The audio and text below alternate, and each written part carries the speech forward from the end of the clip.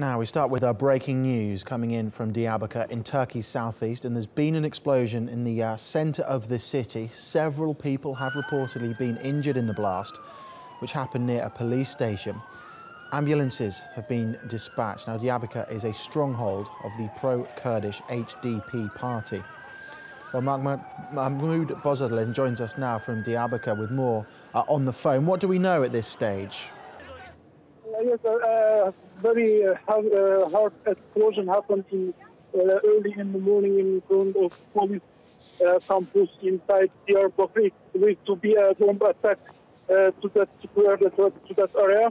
The explosion came from many parts of the city, and now ambulances are carrying wounded people to hospitals.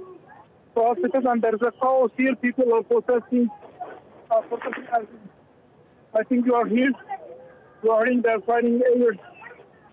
They're fighting air to send people out of this area, and still there is crowded here in the area. There are people are protesting, and police are fighting air to send them out. Many houses, many apartments harmed very hardly. Some of them are in front of, some of them have been collapsed. And I have to close the phone because the situation is tension is getting higher here in the region.